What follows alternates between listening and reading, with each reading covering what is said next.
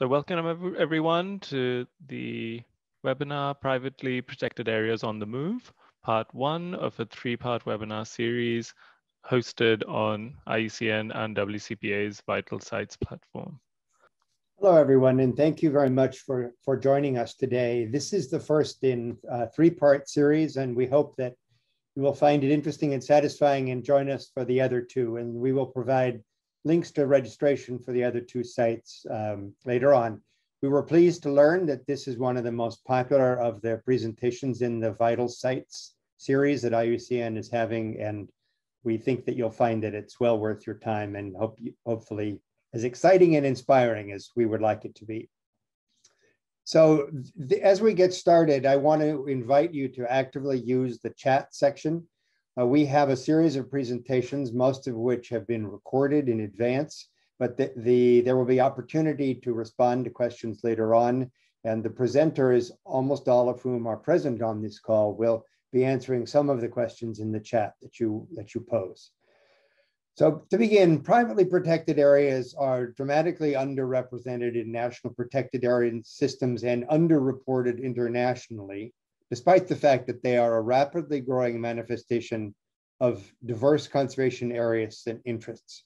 And fulfilling the ambitious targets that we expect to be set later this year on area-based conservation will definitely need to include these private conservation initiatives and areas. This webinar series is based on a document, Guidelines for Privately Protected Areas, which was published as part of IUCN's series of guidelines for best practices in protected areas. The document of guidelines for PPAs is freely available on iucn.org in English, French, and Spanish.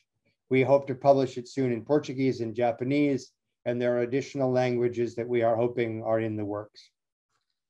These guidelines were developed by the specialist group on privately protected areas and nature stewardship of IUCN's World Commission on Protected Areas. The group is working to elevate the recognition, understanding, and integrity of private conservation worldwide. The guidelines drew from wide experience, and we had numerous contributors contribute and comment on the draft. The work is coordinated by the QLF Atlantic Center for the Environment under the auspices of IUCN.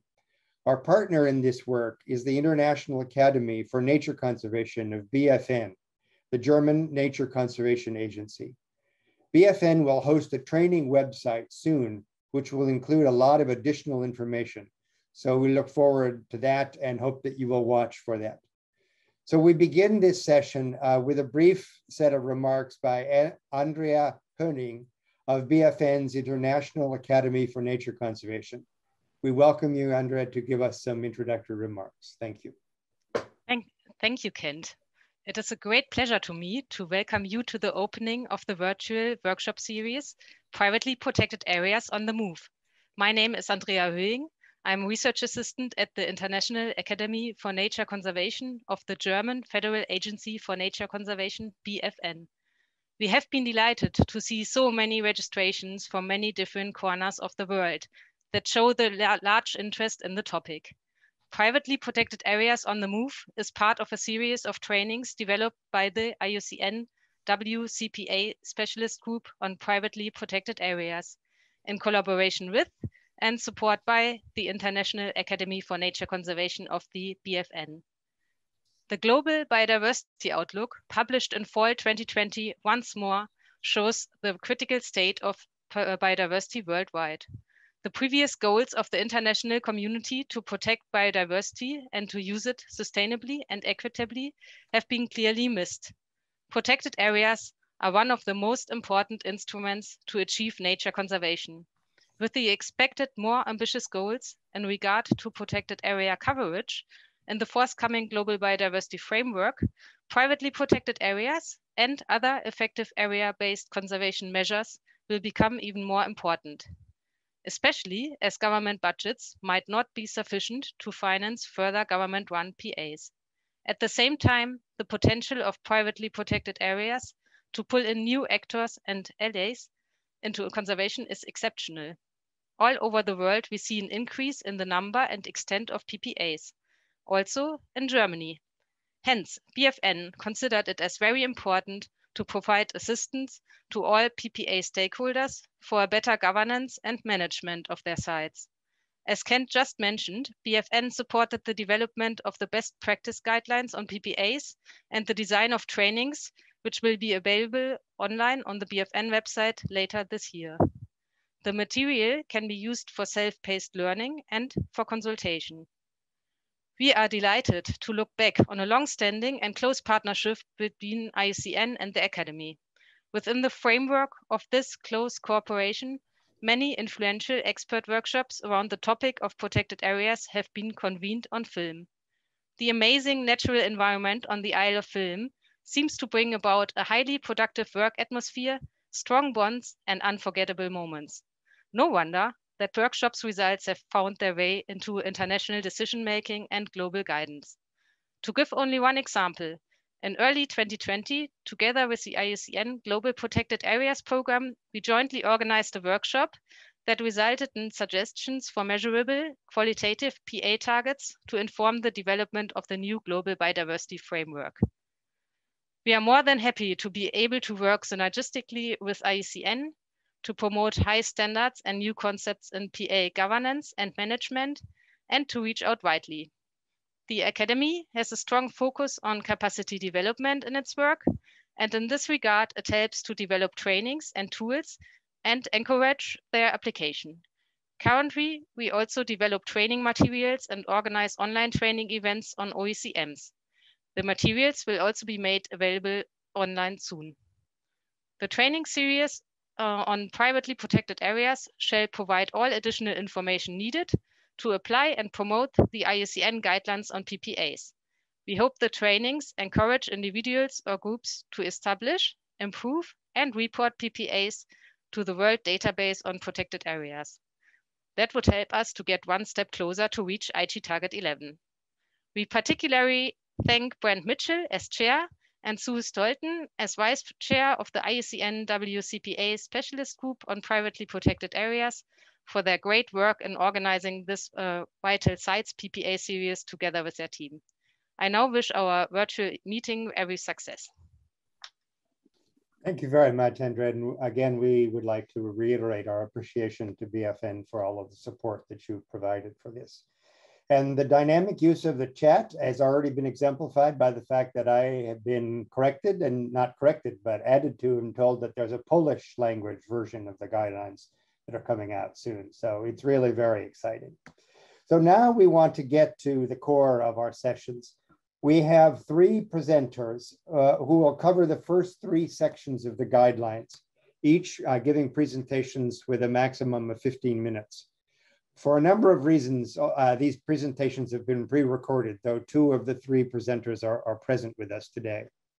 During these talks, we invite you to use the chat function, as we've discussed, to put any questions that you have.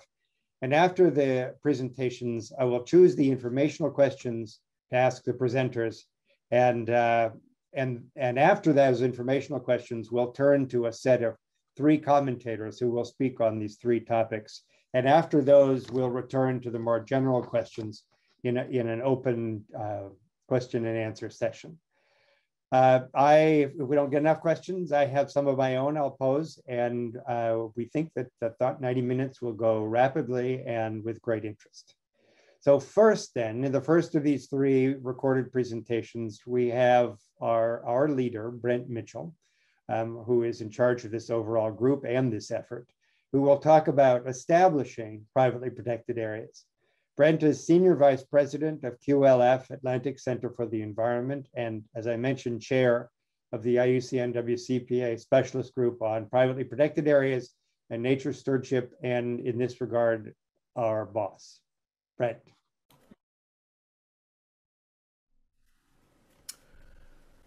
I'm Brent Mitchell, Chair of the Specialist Group on Privately Protected Areas and Nature Stewardship of the World Commission on Protected Areas. Here to talk about establishing PPAs. This is the first chapter on IUCN's guidelines on privately protected areas. These guidelines are just that, guidance, and they have been developed so as to be relevant all around the world. Therefore, they cannot be too specific This is not a detailed how-to manual. However, it is derived from experience around the world and offers principles that will guide people working in very different legal, economic, and social contexts. Many of you have or will have experience that can help improve this guidance over time. My personal experience began while working as a wildlife biologist with the oldest land trust or private land conservation organization in the United States. The trustees of reservations is as old as our national parks, but as in other countries since, recognition and support for private conservation came later than for government protected areas. That is certainly true at the global level as well, where we see scant attention to private conservation until quite recently. In 2014, our group inserted language on private protected areas into the Convention on Biological Diversity for the first time. And in 2016, we pushed through a resolution mandating that IUCN support PPAs and strongly encouraging state governments to do the same. The guidelines are built around a series of principles. The very first principle is that a privately protected area must be a protected area. That is, it must meet the IUCN definition of a protected area, and that is a clearly defined geographical space, recognized, dedicated, and managed through legal or other effective means to achieve the long-term conservation of nature with associated ecosystem services and cultural values. Therefore, a privately protected area is simply a protected area under private governance. This seems obvious conceptually, but in practice, there has often been a bias towards government protected areas with any other kind of governance considered in a different class. Now, this question of definition came into sharp focus and much discussion as IUCN and others grapple with the rather new term introduced under the Convention on Biological Diversity, that of other effective area-based conservation measures, or OECMs. Adding acceptance of the definition at site level, PPAs should be officially recognized by a credible entity. That entity is often a government, but in some cases that is not currently possible or feasible. So the recognition can come from elsewhere and stand in for official recognition. The point is that some institution beyond the owner of the PPA should recognize its legitimacy. Accreditation programs can provide this second-party recognition. In my country, in the United States, increasing numbers of land trusts, non-governmental PPA organizations, are becoming accredited for adherence to specific standards of behavior. IUCN's new Green List is another accreditation program, and I think we'll see more such efforts over time. Establishing a PPA should come with clear conservation objectives from the beginning. This seems obvious, but we see many areas where this is not the case. That is, the objective is vague, not well articulated, or responding to only one immediate threat. PPAs should complement areas protected by government or other actors like indigenous communities, though private management objectives should link to national priorities for conservation. In my home state of Massachusetts, the government provides some incentives for PPAs, including for land purchase, but the area must be in habitats prioritized by state scientists. Similarly, the European Union's Natura 2000 program has identified all priority nature areas, many of which are on private lands. Priorities can also include connectivity, and indeed PPAs can be particularly useful in filling gaps. Some countries have not had the capacity to fully elaborate priorities, in which case PPAs can follow international guidance from large NGOs and others. And all that being said, government priorities should not preclude PPAs in areas considered lower priority at a national level. There may be local or other reasons that a PPA makes sense. Like plants or animals, PPAs thrive in a supportive environment.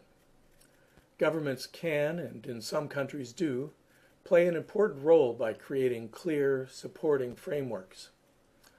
I mentioned before that PPAs in my country are as old as our first national parks, but they really took off when new legislation enabled them. We have a whole chapter on incentives, including financial incentives, but in terms of establishing PPAs, there are other forms of support. International recognition can provide support, especially in areas where government support is weak or even antagonistic. And PPAs can benefit from peer support. It is especially important that pioneer PPAs establish trust in private approaches to make it easier for other areas to follow. I think this is true in Brazil, where early efforts have led to thousands of PPAs. Now, there's no one right way to establish a PPA. There are lots of mechanisms that vary by need, context, and circumstance. A few examples. So-called full fee ownership, where a landowner fully controls the area and sets about to designate it fully to conservation. Surrendering some rights like mining or development, while maintaining other uses, say sustainable forestry. The legal surrender we often call easements or conservation restrictions.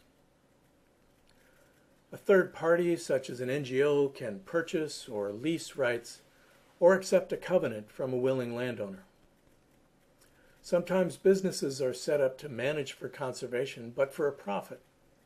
Some game preserves come to mind, depending on how well they are at management for conservation. Companies with other business will sometimes set up PPAs for public benefit, either to improve their image or as a reclamation or offset. And private conservation can extend to marine areas, though some of the mechanisms are still being tested. One caution is that PPAs should use private means for conservation not as a means to other ends, especially to disenfranchise legitimate claims to land or resources. We don't know a lot of cases of abuse, but in places with unclear land tenure, the potential for abuse is great. And we often equate private governance with land ownership, but as some of my examples illustrate, that is not always the case. Private governance is really about who is ultimately making decisions about management and use.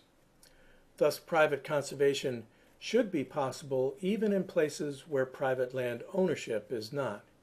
And we are seeing people explore the potential in seemingly unlikely places. Part of the definition of a protected area, and therefore a PPA, is to achieve the long-term conservation of nature. Thus, all PPAs should be established with a long-term strategy and sustainable financing. As difficult as it may seem at the time, establishing a PPA is often the easy bit. Maintaining it over the long term is more challenging, especially as we are all mortal and owners and managers will change. Structures must be in place to accommodate that fact. The nature of those structures will vary. We are working to provide examples and promote exchange of experience to help conservationists secure PPAs for the long term. And finally, though we are all mortal and will not be on this earth for the long term, at least individually, private conservation is a people business. It is driven by private initiative, means, and passion. Adhering to the principles can help see past immediate barriers and frustrations. We hope the guidance we collect and distribute will help you and others like you fulfill the potential of privately protected areas. Thank you. Thank you, Brent, very much. That was an excellent introduction and an inspiration.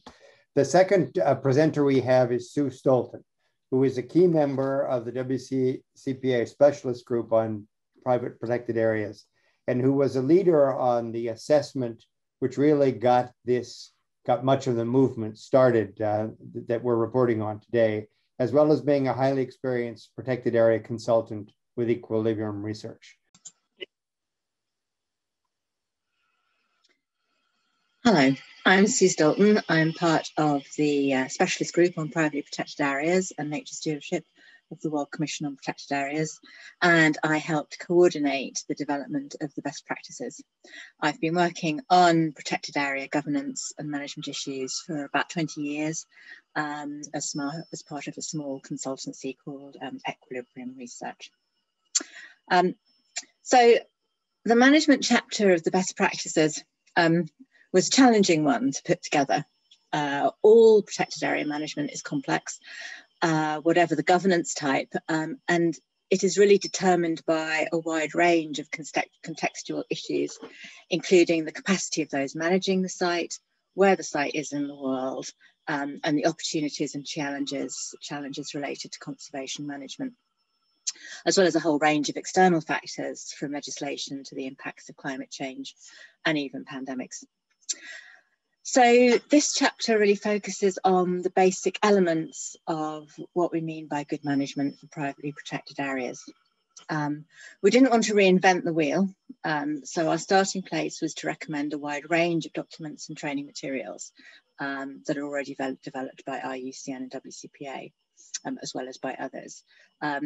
So this document is one of a series within the best practice volumes developed by WCPA, which you can find on the IUCN website. And there is also a really extensive online volume called Protected Area Governance and Management, which is also available in French and Spanish, like many of the other best practices and our guidelines, in fact. And also I wanted to draw attention to IUCN's programme on African Protected Areas and Conservation, PPAs, MOOCs. MOOCs stand for Massive Open Online Courses. They have these on conservation and protected areas. Open means they're available to anyone to take part in. They're also available in both English and French. And the courses cover a really wide range of issues around protected area management, ecological monitoring, law enforcement, species conservation, and many more things. So there's a lot of information out there before we already need to start looking at PPA issues specifically. So management is really a process of decision making. It can lead to active management, such as a restoration program, managing visitors or monitoring specific species, or it might mean making the decision to do nothing at all, to let nature take its course. So rather than being about management action specifically, this chapter of the PPA guidelines gives some basic advice around that process of decision making and capacity building. To manage, and once management actions have been decided, building capacity to manage. We also talk throughout about management systems. Of course, many PPAs will have written plans developed through multiple processes, but management planning doesn't have to be necessarily very complicated. And we use the word system to imply any form of decision-making and planning process. So our best practices are arranged around these overall principles and then a number of best practices. All of these best practices are rooted in experiences from PPAs around the world, and many examples are given both in the chapters and at the end in a series of case studies in the guidelines. So our first principle is that current and potential PPAs should have a clear understanding of what is happening in and around the protected area before developing management activities.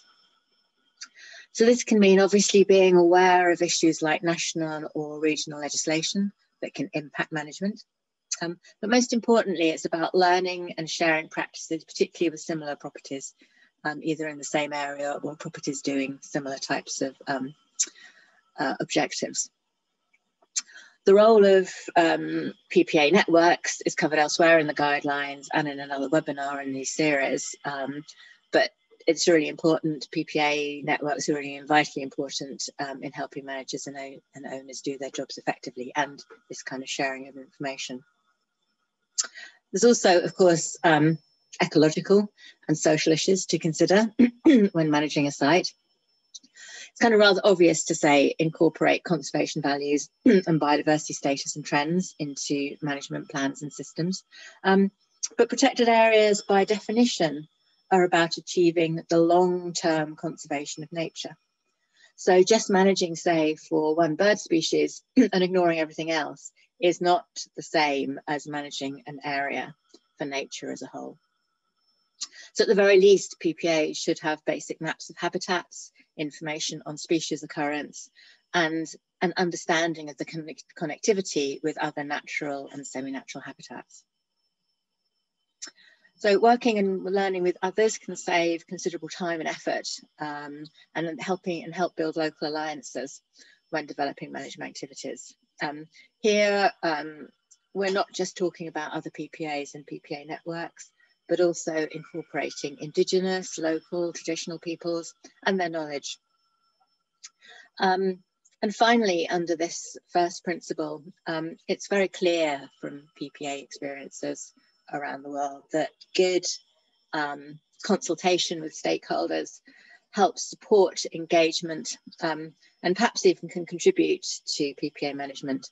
And I'll talk a little bit more about the role of volunteers in management later in this presentation.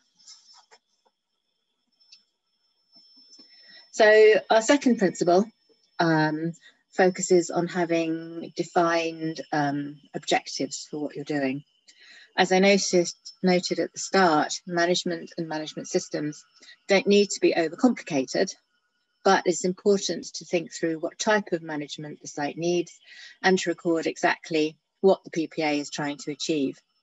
So our first best practice under this principle stresses the need to create a clear strategy, thinking about the things like the overall PPA vision, mission, objectives, and actions.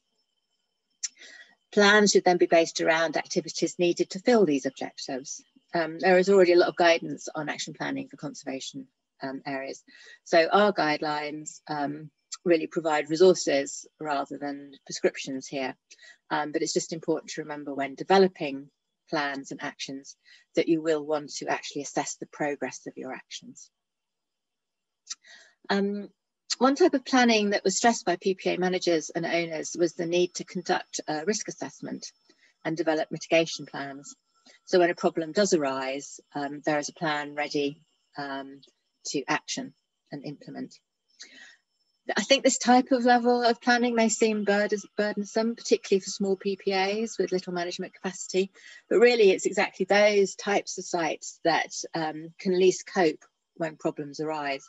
I think the current pandemic is a case in point, with many PPAs struggling around the world as tourism and thus their dominant funding stream collapses, while others have been more resilient and able to fall back on contingency planning.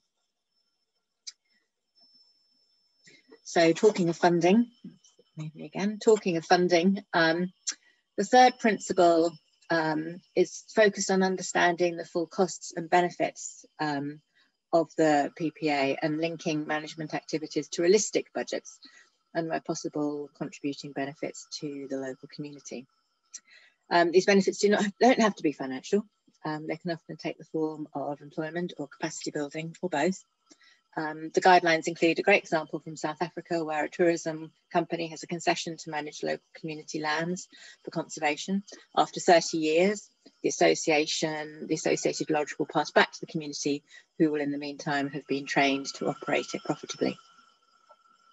And of course, we should never stop learning, a simple fact covered by the next principle. that management has to be adaptive. And a good example involves kind of learning by doing. The guidelines provide examples of simple monitoring plans and how to develop self-assessment of management effectiveness, and provide background information on things like IUCN's Green List of Protected and Conserved Areas, which already includes some PPAs, and you can read about that in one of the case studies from Kenya. A good example of this adaptation is the PPA Association in Chile that adapted the management effectiveness tracking tool, the MET, both to assess candidate PPA sites and to inform site owners on what management actions they needed. Just to say that since these PPA guidelines were developed, a new version of the MET 4 has been developed, and you can find that on the Protected Planet website.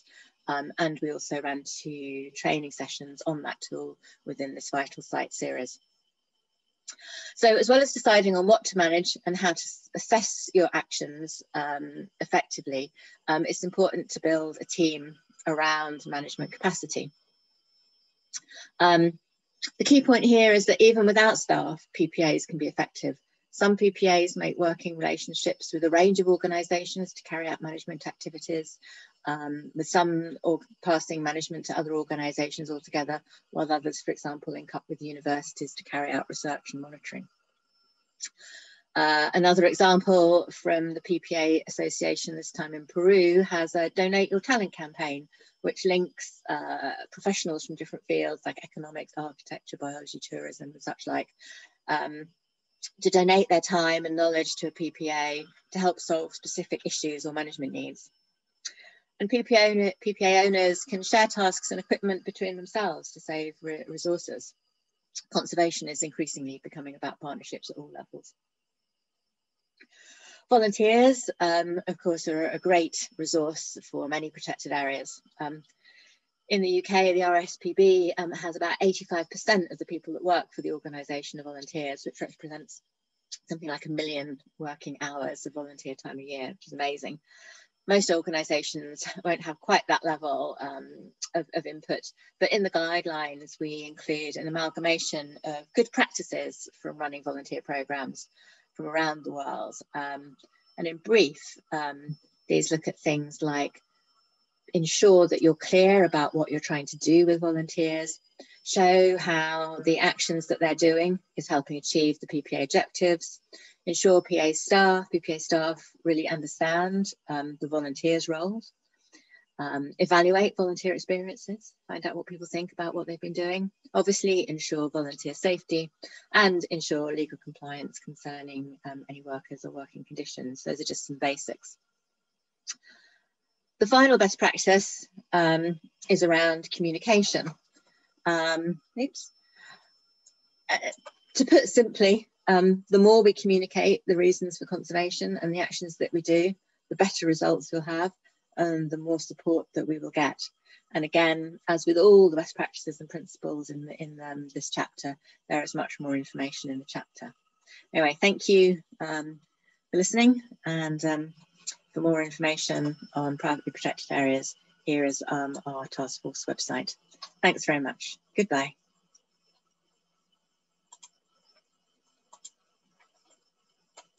Thank you, Sue.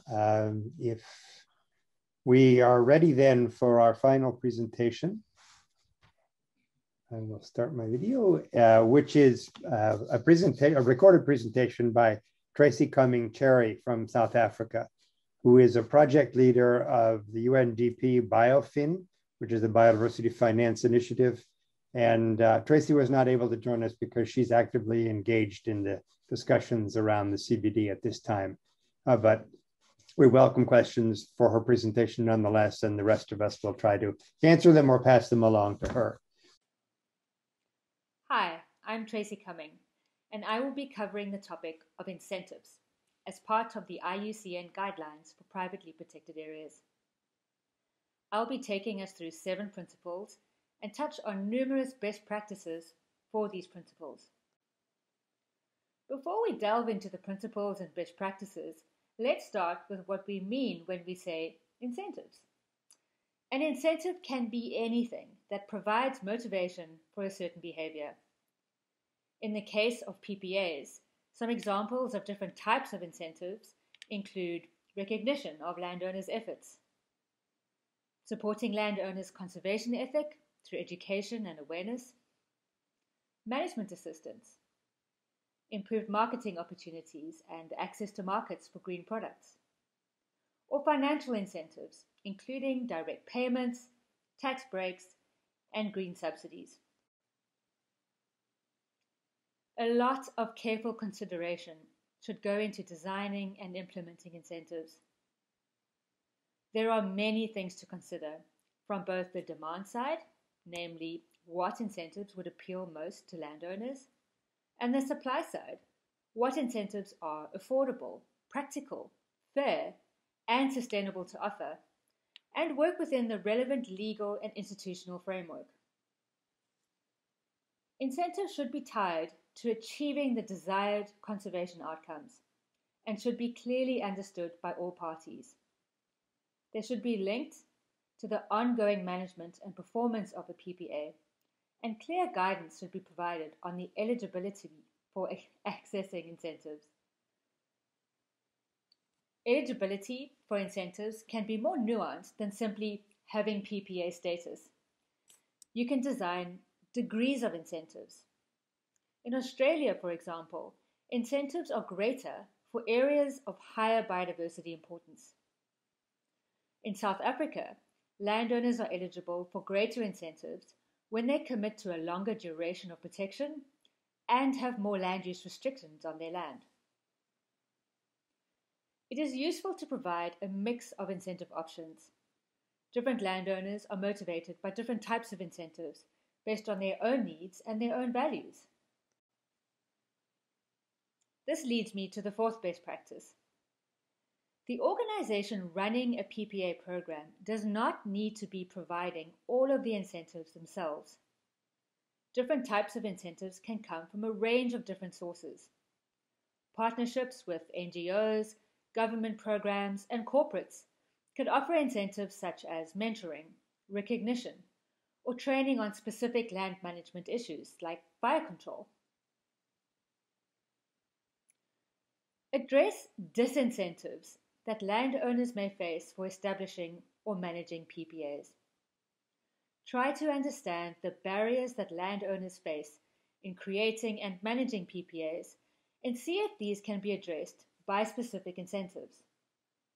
For example, a landowner may feel daunted by the prospect of actively managing a protected area and may be encouraged by hands-on management support and technical know-how. Alternatively, a landowner might be fine with that, but might feel that they lack the skills to access a market for green products or ecotourism and need support for their PPA in that way. Here again, support that is offered on this particular topic could be an incentive for that landowner. While incentives should be designed early on, it is best to continue to listen to feedback from landowners and be willing to adjust incentives or introduce new incentives accordingly. Principle 2. Incentives should encourage both PPA establishment as well as long-term governance and management.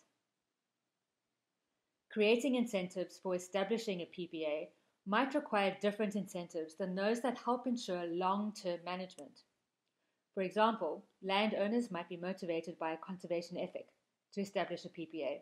However, they might be incentivized to remain committed in the long term by the relationships that they build with other PPA owners or the support that they are offered by conservation agencies. Whatever the type of incentives aimed at encouraging long-term commitment must be sustainable over the long term. Perverse incentives are incentives that are developed with another goal in mind, such as stimulating agriculture or energy production, but have unintended negative consequences for, in our case, biodiversity. For example, there could be very real unintended economic penalties for converting land from primary production to conservation, such as increased land taxes for not developing the land, or a loss of agricultural subsidies when switching from more traditional commercial practices to greener practices. Incentives can be designed to counter this, such as the tax incentives available in South Africa, or the greening of the original subsidy. For example, the greening of agricultural subsidies to encourage better land stewardship within the agricultural space.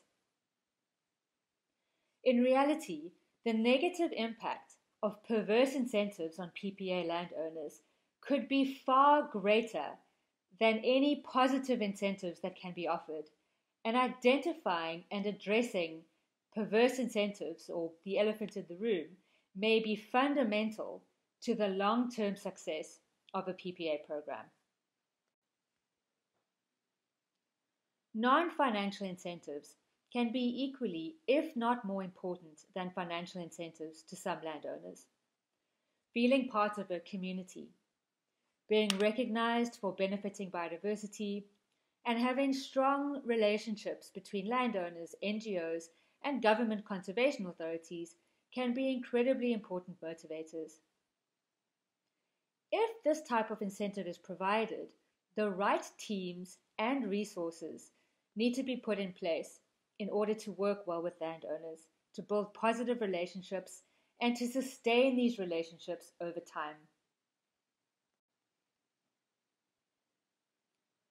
Direct management and technical support to landowners can be a powerful motivator, combining the benefits of cost savings with creating a sense of belonging to a larger community and improving landowner know-how. This support can come from a range of actors, as I mentioned earlier. For example, in New Zealand, Covenanters clubs offer peer mentoring and field trips, and members collectively work on each other's land. PPAs might have different income-generating opportunities than those of state-protected areas, for example, by appealing to a different ecotourism market. PPAs may also be in a better position to retain income than state-owned protected areas, where income such as gate fees is often channeled into general state funds. For PPAs with the potential to generate income, marketing assistance can be an effective incentive.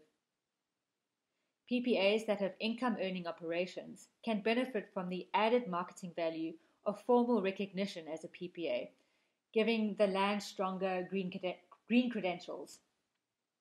The Long Run, for example, is a global network of tourism businesses which support PPAs in a range of ways, including providing marketing support and recognition. Lastly, financial incentives remain strong motivators for both the establishment and long-term management of PPAs.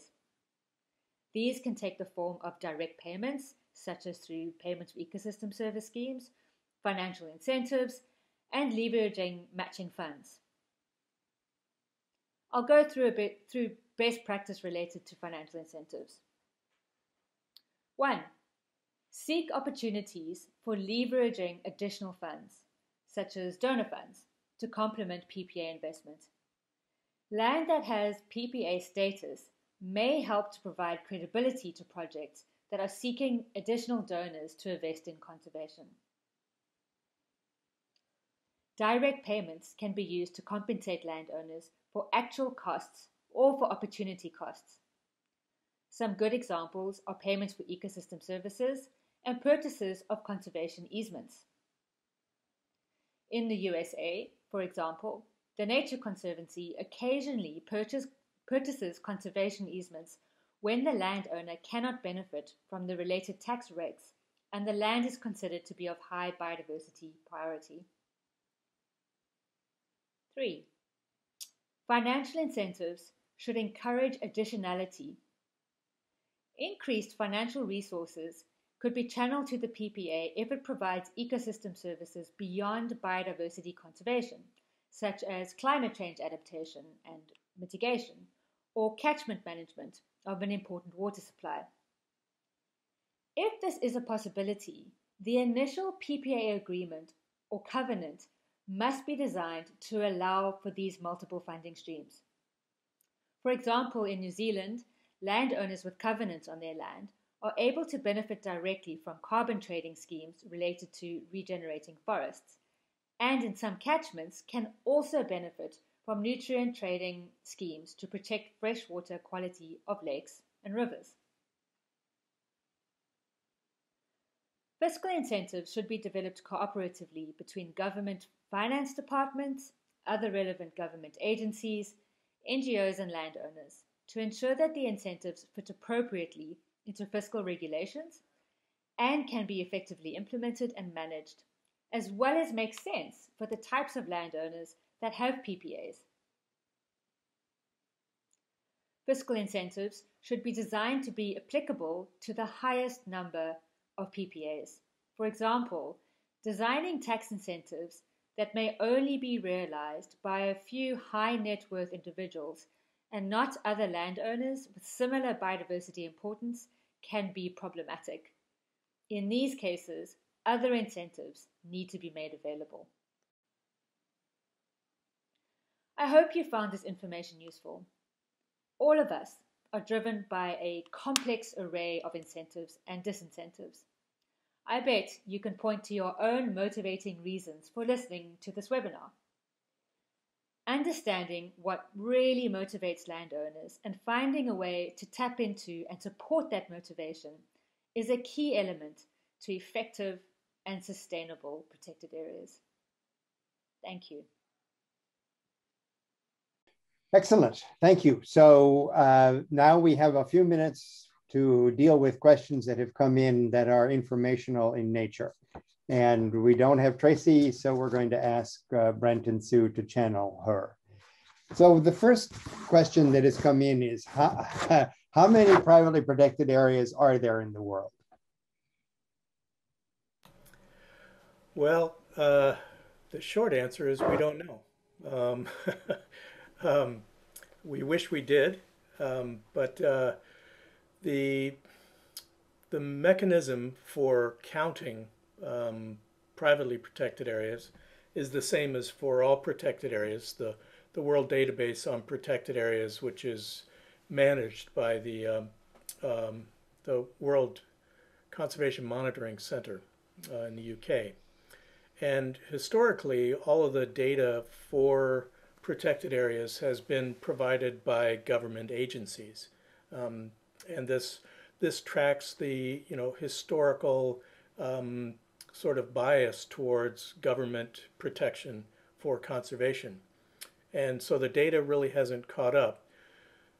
Of course, there's an issue if a government doesn't recognize privately protected areas, they're not going to report any data on them up to the WCMC. And there are also capacity issues in terms of tracking and monitoring. But we do know that there are many countries that have private databases. Brazil is a great example, which are not yet integrated up into the world database. Now, the WCMC is working on that, and they're providing mechanisms where non-governmental organizations can provide data, but that's still really getting off the ground.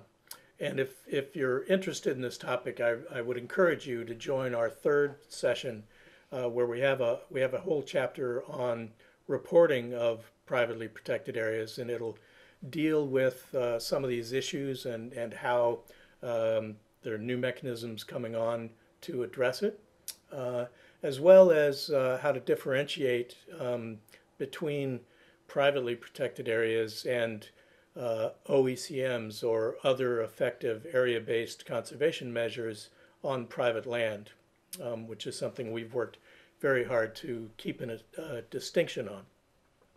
So, all right, Brent, I think, well, the problem with this question is that it's a huge question that actually wraps the whole thing in. And so I think we'll there was a very particular question, and I think you've probably already answered it, but just very briefly, how many PPAs are there in the Middle East, and are they managed effectively? The kind of question you might expect to be asked. Yeah. Why can't we answer that? And again, we don't know. And what we have been, there's been so much work to do on qualitative description of privately protected areas. That's where we've been focused, and others. There's a big job yet to do on the quantitative front, and I would love to be able to answer those questions, and hopefully we will one day soon. And hopefully we can work with some of you folks who have posed those questions to begin to bring that data into the World Database. Okay, I think most of the rest of the questions we're going to hold until the more general session. Sue, did you have any comments you wanted to make to add, or any of the things you've seen in the chat that you'd like to comment on now? No, only to say that at the moment on the WCPA, there's about 17,000 roughly PPAs, but I'm sure that's not the right number as yet. Yeah. So, what you get to see, those of you in the audience, is the kind of challenges that we face, and particularly working through the World Database of Protected Areas, the difficulties of reporting up. So hopefully it's a work in progress, and definitely things have improved since the last World Parks Congress. So Brent and Sue, thank you very much. We'd like to transition now to the set of comments. If Rashir, if we could get Chadni, Christina, and Delphine on screen and take Brent and Sue off. Yes. All right, then what we are doing now is having these set of three fine people who are going to offer very brief comments on the presentations that have been made to give you a little more richness and a little bit of particularity to some of the more general statements that we have provided. We will then have everybody available, and we will deal with some of the broader questions that have been raised in the chat section.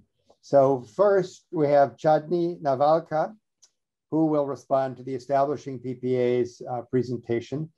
Chadni is Program Manager for the International Land Conservation Network, which is a program of the Lincoln Institute for Land Policy. Please, go ahead, Chadni. Thanks, Kent, and thank you for the opportunity to share reflections on Brent's overview of the principles and best practices for establishing privately protected areas. The establishment of a PPA can be one of the most powerful forms of direct voluntary action for the conservation and stewardship of nature. That provides benefits, multiple benefits for landowners and communities.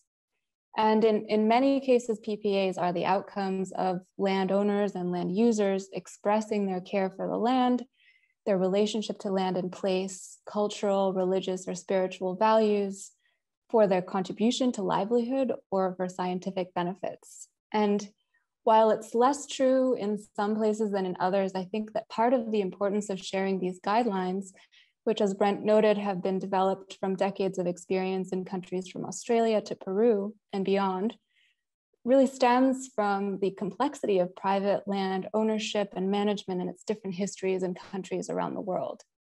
And so with that in mind, as I listened to the presentation, within that first step of establishing a PPA is also the first opportunity to build trust across all stakeholders in private approaches to conservation and stewardship for direct or indirect public benefits using this guidance. And I also wanted to bring up the point that, like other types of protected areas, PPAs, while they must have a primary conservation objective, may also be, and I think increasingly are, set up with compatible social and economic objectives. They can be established in all types of areas, from rural to urban to ex-urban areas. And the mechanisms used in their establishment should ideally be appropriate for the ecosystems and the social context. For example, full fee ownership, which is one of the mechanisms mentioned by Brent to establish a PPA, may be more appropriate when a property or landscape includes sensitive ecological or natural resources, or where public use is a significant objective. But in other cases, an easement or a covenant may be more appropriate where conservation objectives include nature-friendly productive use. In urban areas, as another example in the US, conservation developments which combine residential construction and set-asides for conservation may be used to meet housing and nature conservation goals in urban or suburban areas. And beyond these pretty common mechanisms in certain countries are an array of tools that can be used in very different country contexts to establish PPAs that meet the multiple, I would say, present and future needs of landowners and land users, and contribute to their long-term relevance and hopefully their durability. And then lastly, I really liked and would like to amplify the point that Brent made in his presentation on how pioneer individuals or groups can play that role of establishing trust and providing peer support to grow a movement. An example that comes to my mind is, as Sue also had an example from Chile, but in Chile with what an organization called Fundación Tierra Austral is doing. It's Chile's first land trust. And they are building interest and support for conservation in an important habitat type, which is largely under private ownership in northern Chile. And although enabling legislation for the establishment of PPAs in Chile was passed in 2016, few landowners or groups utilized that tool either because they weren't aware of it, didn't trust it, or didn't see the benefits of doing so. And Fundación Tierra Austral is raising awareness about the tool and partnering with landowners to establish PPAs using it, following best practices. And by developing those pilot projects, they are kind of developing blueprints that can be used throughout Chile and in other civil code countries. So while that model might not be a blueprint for everybody, I think it's important to highlight what a small and dedicated group of peers can achieve through collaboration and partnership across sectors to build public trust in and support for establishing PPAs, which is a really important component. And I think as this guideline session shows, while there's no how-to guide, there is an increasingly connected and growing community of practice to tap into to support and inform that work. And I think that is one of the most important outcomes of groups like the PPA Specialist Group and others. So thank you again for the opportunity to comment, and Kent, I'll hand it back over to you. Excellent, thank you, Tanya. So next, the second of the commentators is Cristina Cuiaballa, who is the manager of SESC Pantanal, which is the largest PPA in Brazil. Cristina, please go ahead. Hi, everyone. Thank you, Kent. It's a pleasure to be here with you. And thank you for inviting us to talk in this so important event to share and to learn about the PPAs in the world and with another experience. So congratulations for the event, it's so important. So I am Cristina Cuiaballa, I am a biologist and I live in Brazil and I work at SESC Pantanal. And SESC Pantanal is a no-profit institution here and we are developing experience with conservation here in Pantanal. Pantanal is a very large wetland in the center of in Brazil.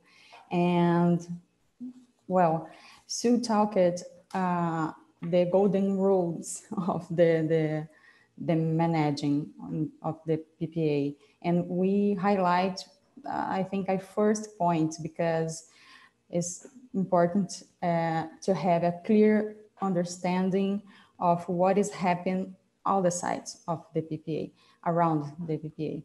And that reflects directly inside of the area. So SESC Pantanal Reserve is the largest PPA in Brazil, covering an area of about 1,000 square kilometers. It's the same size of Hong Kong, for example. It's a big area. And it is a Ramsar site too, and core zone of the Pantanal Biosphere Reserve. But the challenges go beyond of the size of the reserve, and there is a very complex context around the reserve. Many types of the people, farmers, indigenous people, traditional communities, and it's a very a really dynamic context is part of our management here.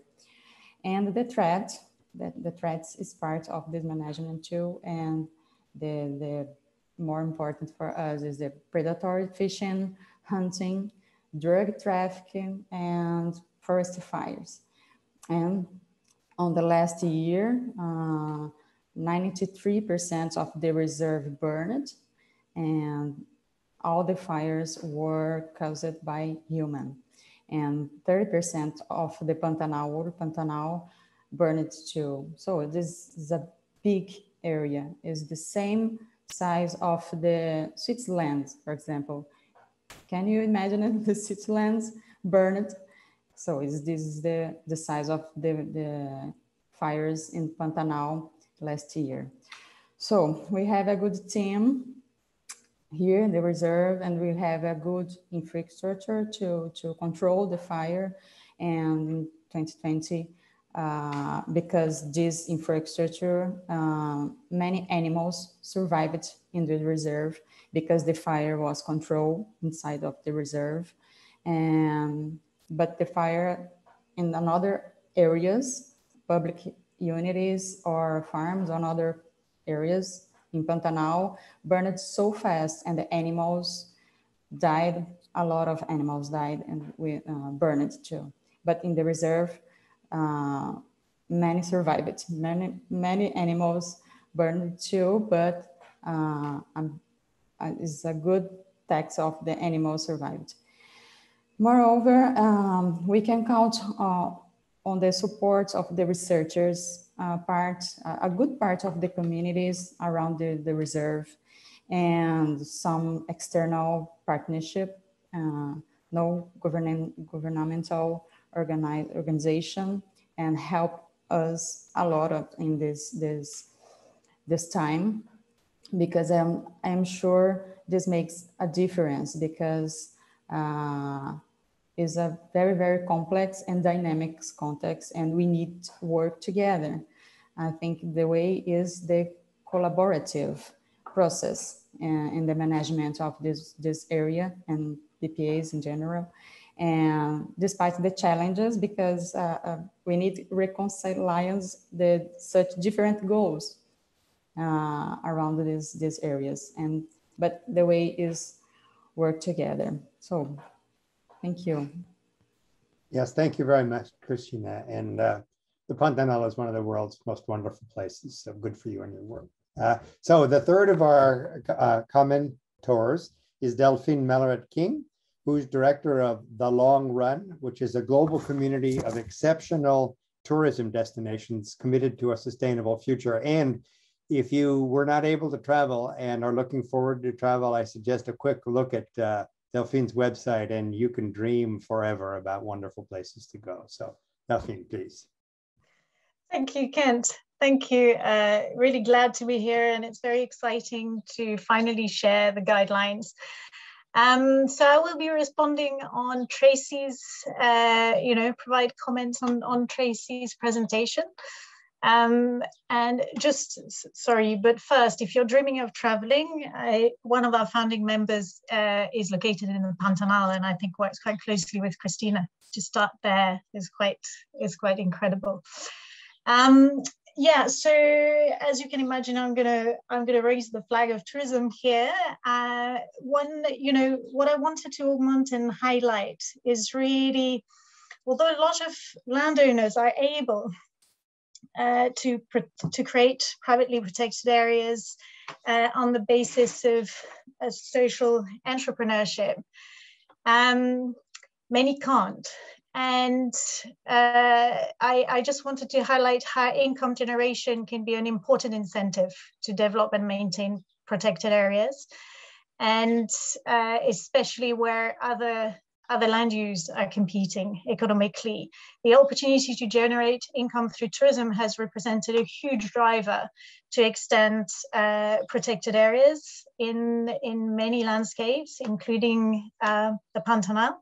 But also, I just wanted to share the example of the Mara in Kenya, of the Masai Mara, where tourism has enabled families to earn an income, and actually it has prevented land fragmentation. So families have brought their land together and work with tourism enterprise they get land rent, and that forms a huge component of livelihoods to really secure that land, to secure migration corridors, and biodiversity in the Mara. So I just think that it's important to raise the fact that any policies that encourage tourism or other conservation compatible land use will help the expansion of habitat under protection and help the movement of privately protected areas. As we've seen, though, tourism is, not the secure vehicle that we imagine it would be. So I think for resilience, diverse income streams are always important to be there. So that was my point. I think just not to undermine the importance of financial incentives. Okay, Delphine, is that you done? I am. Make sure. Didn't want to cut you off. Okay, excellent. Thank you very much. So, Chair, if we could have everybody up and live. Sure thing. That would be great. And those of you following in the Q&A and the chat will have seen a quite active set of comments and responses. I'm going to try to pick out the questions that I think probably are of most interest to most folks, but it would ask the rest of you up on the screen with me to identify other things that you thought were important. And we've tried to provide a lot of answers to very precise particular questions, like, is there a recording in the chat box? So we won't deal with those questions, but you'll be able to find the answers there along with a set of sites for people who are seeking further information. So let's start with one of the biggest questions I think that is of concern to people, which is whether or not conservation easements can provide a long-term certainty that privately protected areas will continue to conserve in the long run. So the floor is open. Brent, you might start us off on that. Yeah, that's a great question. And first of all, I'm not a lawyer, but from what I know, again, it's not an easy one to answer. Stephen, in your question, you recognize that there's considerable variation. So in my view, legal certainty is an oxymoron. I mean, in the United States, our laws around conservation easements are very, very strong, and they should provide protection in perpetuity. However, laws are created by people, and what people make, people can undo. So there's never absolute certainty. But a lot of people have worked very hard to make the protections as secure as possible, and also beefing up or establishing capacity, both in terms of funding and legal expertise, to defend easements going forward, because we will see challenges. One, as the number of easements grows and continues to grow, and with new targets being set, we can anticipate growth in the area. But also, to be honest, some of the early easements were not particularly well constructed, and will be challenged. And of course, if some go down, then it begins to throw suspicion on the entire system. So, other than that, I would point you to our second session in this series, which will deal specifically with the question of permanence or durability, as some people prefer. And that's, again, on the 16th of June. I hope you can all tune in for that as well. Thank you, Brenton. I would just add for my own that it's important to ask the comparator question. And we've learned, and to our sorrow, through the PADDD program, that even federally, nationally declared protected areas are lost and downgraded and cut off. So it's a general problem as well as a problem specifically for PPAs. Yes, I might add a further point is one thing I've been thinking about recently is layering on protections, not depending on a single one, but finding other ways to provide that security and not putting all your eggs in one basket, particularly in areas where perhaps the legal framework is not as secure as it might be. Thank you. Let's turn to Delphine. There's a question here about income generated by PPAs as a general question, and certainly that's something that's a part of what you're doing. So let's start with you in a response. What's the question? The question is, what experience is there with generating income through activities on privately protected areas? Well, there's a lot of experience in terms of, well, in the long run, for example, you have visitors fees. You can have guests for the days or stay at night. Some of the members charge conservation fees, for example, that go directly in the management of the PPA. I think that's the most common form of generating income. A PPA is not in isolation, so it's also within it's within a landscape and within a social network. So a lot of our members generate income through their just tourism operation, spend their profit on different projects, or again raise a specific part of the bed night is dedicated to the conservation and community work that our members are doing. Thank you. I'm going to hold the carbon question for next, but does anybody else want to contribute on this income generated by PPAs? All right, then let's turn to the carbon question. Someone is particularly interested in the role of carbon sequestration as a financial mechanism and incentive for creation of privately protected areas. Is this something that is within the experience of any of you?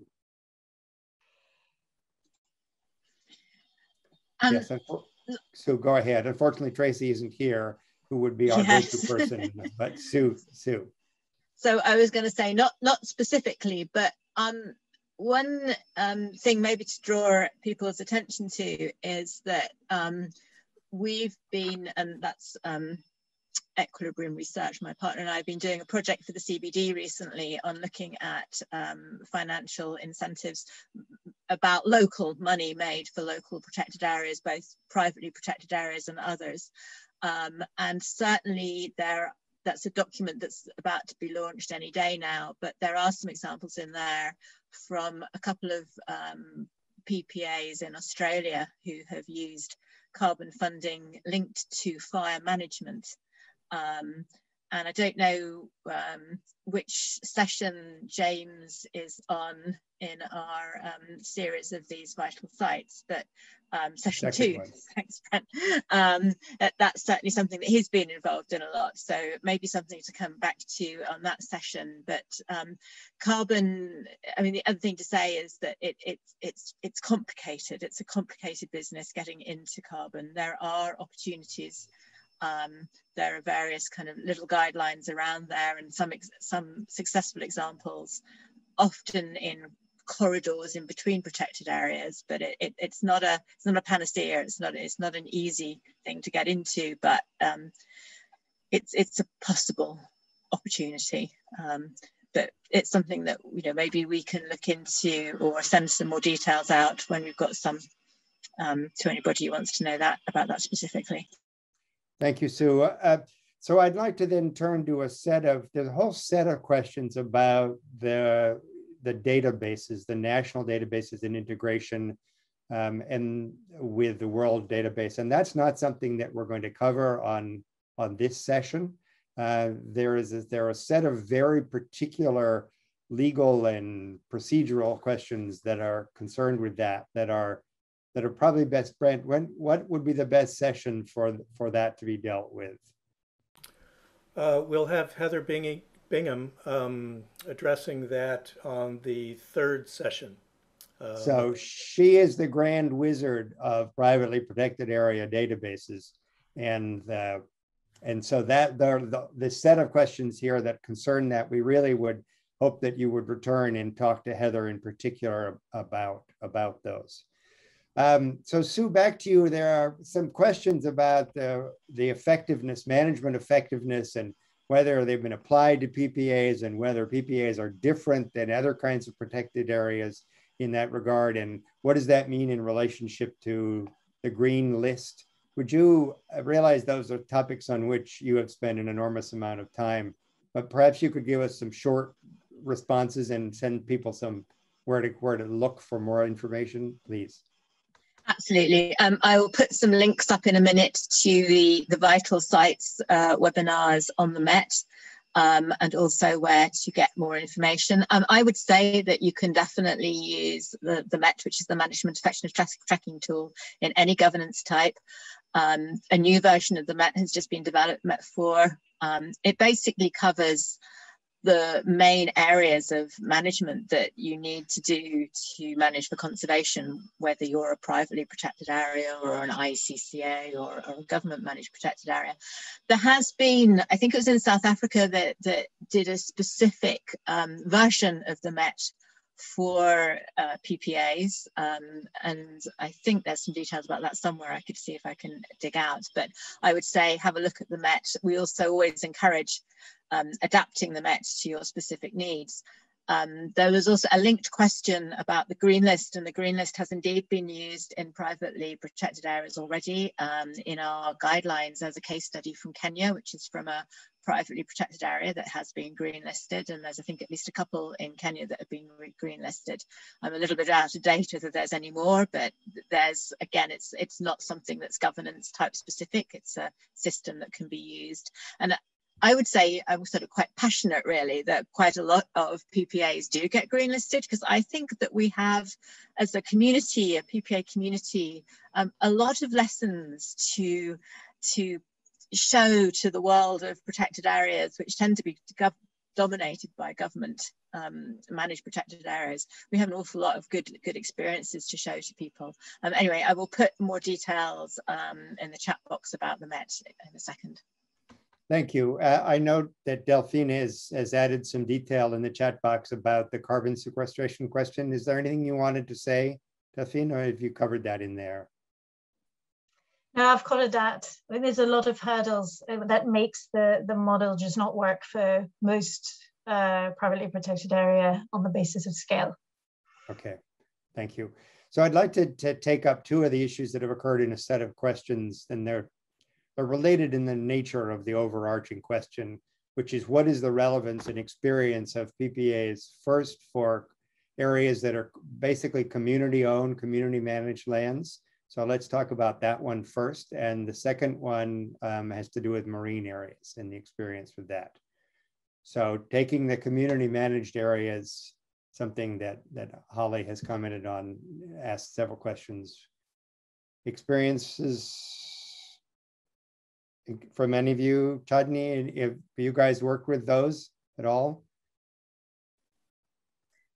Yeah, it's a great question. And it depends on country context. For example, in Peru, the definition of private land conservation also includes community conservation. And so it can depend on how countries and their institutional and legal frameworks deal with the question of what does private mean? And that definition can be quite expansive at times, which is why in the guidelines we see that when we're talking about privately protected areas, we can be talking about individuals, communities, civil society groups or NGOs, and for-profit organizations. Okay, thank you. Anybody else want to talk about that? Christina, anything about indigenous lands in Brazil? That's an entirely separate category, but do you work with any of the community-owned and managed lands around your reserve? Yeah, so in Brazil, it's so common inside of the conservation units is the name of the parks and protected areas in Brazil, and the private reserves are only a category of these conservation units. It's so common in these areas, protected areas in Brazil.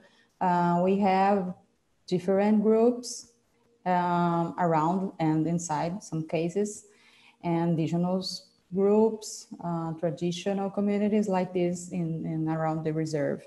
We have a very, very traditional communities around the reserve, and is community so important, and we work together because our employers, the employers of the reserve lives in these communities, and we have a good relationship with them, and the indigenous too. But it's different the way of they use the fire. For example, in these groups, the indigenous use the fire as a traditional use to clean, to prepare the land to plant or to your production, sustainable production there. But is a fire with control because they use a traditional knowledge to do this. But the big problem for us is new people, new groups coming and buying the farms and clean the farms and uses the fire without control. And all the fires that affected the reserve the last year, the origin was in all the sides of the reserve, but not of the indigenous people or the traditional people, only the others farms, basically. So, but I think it's a natural challenge for us in Brazil, in special, because it's a country with a very, very rich culture in these groups and many different cultures, and we need work with this difference and try conciliate these goals and the interest in the managing the land. Good, thank you very much. Then the marine side.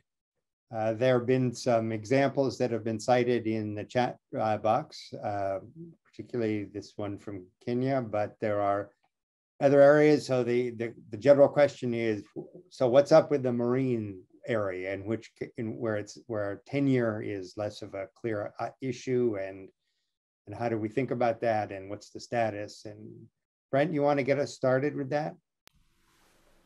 Yeah, I mean, there have been numerous attempts to struggle with the whole tenure issue. I guess part of it comes down to the fact that privately protected areas governance doesn't entirely equate to ownership. So it's really about who is making the major decisions over management of the area, and often that is derived from ownership of the land, from the land tenure. Doesn't have to be conceptually. So, and it's particularly examples where it's a marine environment, but there is emergent land within the area. Then you have the marine area that's sort of associated with the land. That becomes a little easier. So it is possible conceptually. And so what you really have to do is step away from ownership and really talk about governance, which ultimately is control of management decisions. So if a private organization or individual has that management control, then it is by governance a privately protected area. I hope that makes sense. Thank you. Anybody else before I turn to Andrea? Yes, Delphine.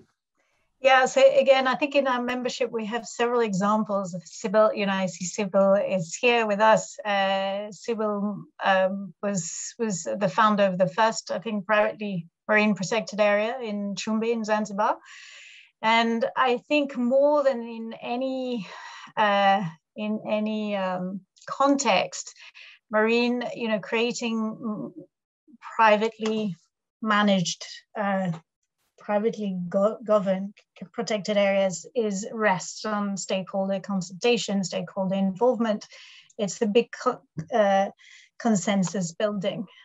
There's examples of privately managed protected areas in Mozambique, I think, where in Indonesia, where the government is allowing now privately managed marine protected areas. We also have an example in Indonesia, Misul, and it's a it's more of a private community partnership.